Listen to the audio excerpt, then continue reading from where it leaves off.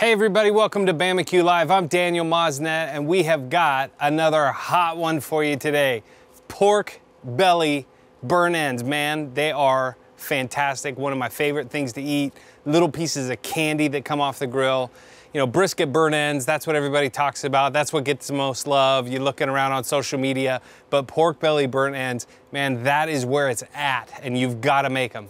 They don't take too much skill. They're not that hard to make, but they take a lot of time. So get yourself a 6-pack. You're gonna be there for most of the evening, all right? So hang tight.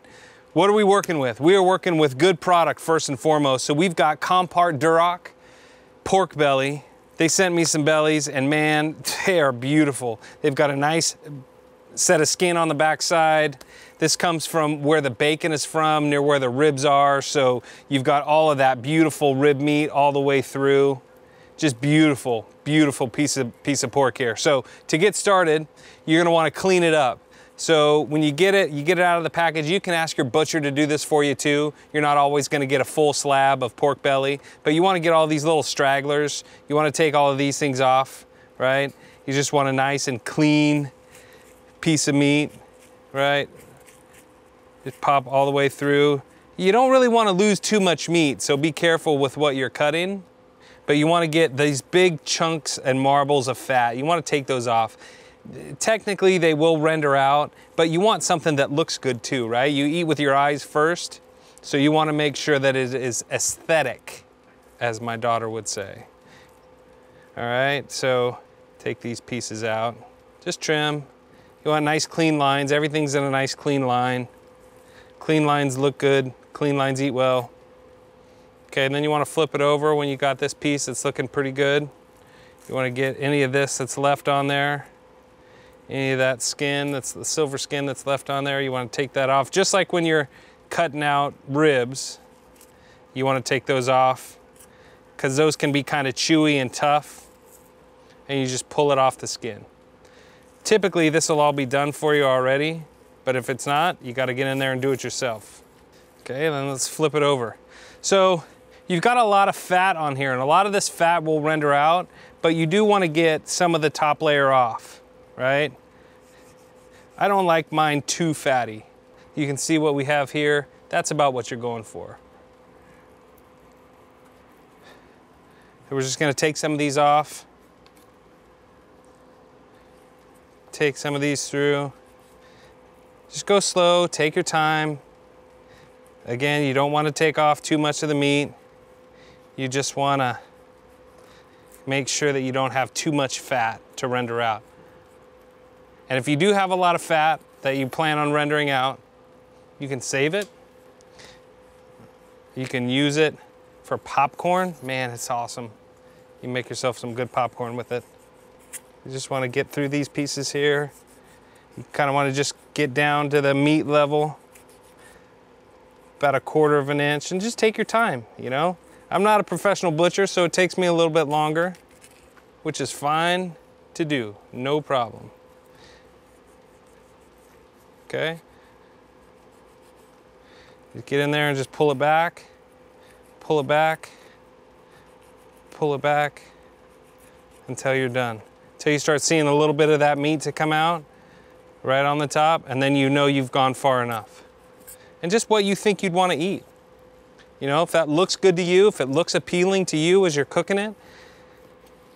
Now, if you want to, you can put this in the freezer for about 30 minutes. So it's the fat's nice and firm. It makes it a little bit easier. It makes it a little bit easier. So that's as far as I'd take mine. You could end up taking this off if you wanted to, or you could just go through and score it all nicely. And that'll help it render. You want to score it all the way across. So when you cut it, you're already ready to go. Now, how do you get those perfect cuts? We've had our friends over at Western Barbecue Products. They make all those great pieces of wood for barbecue and smoke. They've sent us this cutting board, and you've got inches on all sides, right? This is how those pitmasters in those barbecue competitions get the exact perfect cuts. They use boards like this. Sometimes you think they just know exactly how to do it. They're usually using some kind of board. So I like 1.5 inches. So you can see this is 1 inch here, so we go 1.5 inches. And we cut all the way down. And then we get our piece, right? Let's go another one, about 1.5 inches.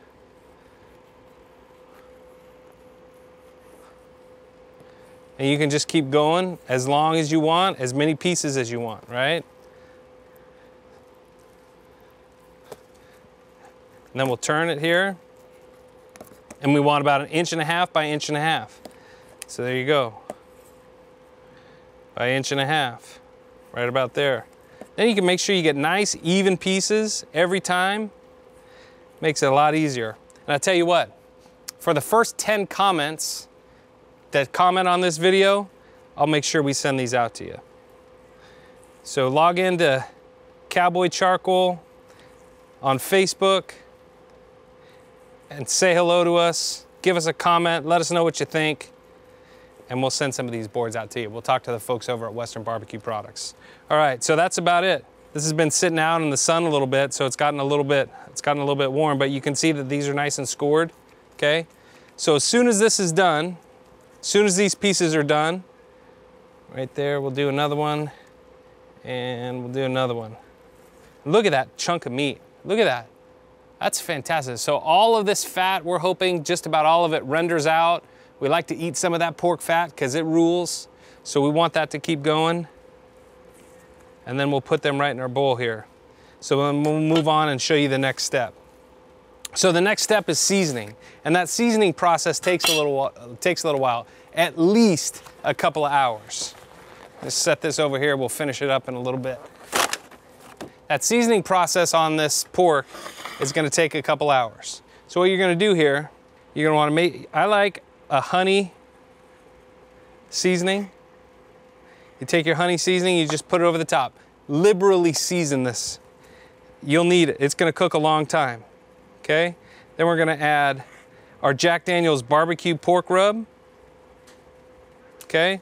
And another rub that I found, Mudville Barbecue. Man, they do such a great job. They won the American Royal last year. So it's all about layering flavors, which is what we do here all the time with Cowboy Charcoal. We're gonna add all 3 of these spices, okay? And we're gonna give these a good toss. Make sure that they're all well coated. Okay, it's kind of hard to over season burnt ends, especially pork belly burnt ends. When you use a good rub that has great flavor, there's a lot of good ones out there. We talk about Derek Wolf and Spiceology, Sasquatch Barbecue, he's got great stuff. Christy Vanover with Girls Can Grill, she has an excellent pork rub, really, really good. You can get all of those from those folks directly on their social media pages. But see how covered we are here? You see this? We've got a little bit of space left in there, so just make sure you get in there and get all covered, right? You're all covered. Every piece, every side of the pork belly is covered in seasoning. When you've done as many pieces as you want, so you take your wire rack, I go back to my duck fat. You don't want anything to stick. You just give it a nice spray. You don't have to use duck fat spray. And matter of fact, you don't really need to use any spray. It helps me to make sure nothing sticks. After you've let this sit overnight, minimum a couple of 4 hours, let it sit, let it absorb, let all of those seasonings absorb into the meat. Once that's done, then you want to start out fat side down. Fat side down. And you just arrange nicely. Arrange nicely. And you can do a whole tray, you can do a bunch, you can do a little, it's up to you, whatever you want to do. Then you prepare your pellet grill. We're using Oklahoma Joe pellet smoker today. We want to go about 250 to 275. So we'll crank that up a little bit. We're gonna go about 250 for about 2 hours, maybe 2.5 hours. You're gonna spritz this with apple juice. I like to use root beer or Coke sometimes, but apple juice about every 45 minutes to make sure that it doesn't dry out on you. Then you just take these, you're gonna put them right in. I like to go up high on one of the racks, so I make sure I'm not directly over the fire and I'm not cooking them too quickly. Okay, these are ones that I've done overnight, so they'd be ready to go for you. And this, after this was about 3.5 hours. That's what you're looking for. So after about 3 hours, that's hot. After about 3 hours, you want something like that. And then you're gonna come back and you're gonna get yourself a foil pan. You're gonna add your pork belly right to the foil pan. We're gonna cover this up here shortly. We're gonna show you how to make a sandwich out of this in a little bit too. You're gonna add some barbecue sauce. That's a brand new bottle. Okay, we're gonna add some barbecue sauce. This is our range style Cowboy barbecue sauce. We're gonna add a few more pieces of pork belly. That's hot. A few more pieces of pork belly right inside there. We're gonna add some butter right in there.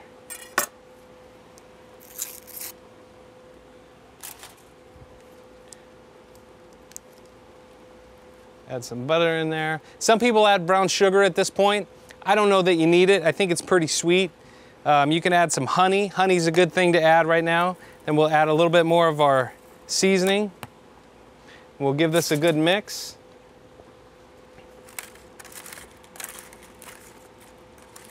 Get that all mixed up. Now the butter and the barbecue sauce and the existing fat that has not yet rendered out of the pork bellies, that's gonna act like a braising liquid. So it's just gonna braise, probably for about another 60 minutes or so, okay? Yeah, well incorporated. You want them nice and ooey gooey. Honey here would be great. Mike's hot honey, just drizzle that right over the top of it. Excellent. Cover it, you wanna make sure you cover it. And then that's gonna go back in, like I said, for about an hour. Okay? Now, you want to make sure that, that you put some foil underneath, because these are going to drip a lot. They're going to render, all that fat's going to render, and you want to make sure that you don't let all of that fat render all over. You can put a foil pan underneath. I want to at least have some foil underneath so I can catch all of that. We've got a nice little ridge here, so it should catch as much fat as renders out. And keep your eye on it. If you need to add more foil or if you need to clean it up or add a pan, you can. So now we're just gonna let this braise for about an hour, hour and a half or so. We're gonna let that Cowboy barbecue sauce just permeate all the way through that pork belly. We're gonna let that fat render out, the butter in there, all come together, the honey, just make this nice ooey gooey glaze, which you can just eat just like that, or you can put loaded fries. We're gonna show you how to make a little slider here right now. Let's let that sit down for a little while. Clean up our space here a little bit. Now what I like to do on a pork belly sandwich is I like to use these bao buns that you can get in Asian markets typically. They're usually in the frozen section. I'm sure you can find them fresh wherever you are, but you just take them and you cut them right in half. Open them up. Let's get some of our pork belly that we've already cooked. You can see our pork belly that's been sitting in all this braising liquid. You can see our fat has rendered out. We've got a little bit of fat all the way through here, and then we've got these beautiful bits of pork belly that have just eaten up all of this glaze. Look beautiful. So we're gonna take those, we're gonna slice those up. I'm gonna take a couple of pieces here. Those are still warm.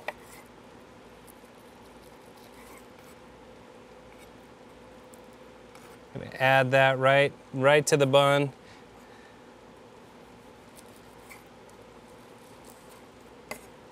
Add that right in there. And load it up, man. Load it up. We're gonna get you some healthy stuff here too. We're gonna get you some veggies right on top. So now that we've got our pork belly on there, we're gonna add some cucumber right to the top. We're gonna add some carrot right to the top. We're gonna add, look at that, some more cucumber, some jalapeno, just so we can kind of fire it up a little bit. And then a little trick, we're gonna take this, we might dip that in. You can put that back on the grill a little bit if you like. And there you have a pork belly bao sandwich. Pretty simple. And then you can add more barbecue sauce right to the top here if you like. We're using the range style today. Just a little bit right over the top. A little bit more Jack Daniel's seasoning right to the top, loaded with flavor. There you are, folks. Pretty simple. Now all you got to do is review your steps. You want to make sure that you've got about 3 hours to cook your pork belly to get all of that rendered out. You want to take that off, you want to sauce it with butter, brown sugar, honey, and your barbecue sauce, your favorite sauce. If you make your own sauce, use that as well. Then you want to put that back on the grill for about an hour or so, and then you've got all kinds of opportunities. You can just eat them just like that. You can eat them in a sandwich like this. You can put them on hamburger buns, loaded French fries, anything you want. This looks fantastic. I'm going to just dig into the whole thing here. I'm Daniel Mosnet with Cowboy Charcoal. Thank you very much for joining me. We'll see you next time.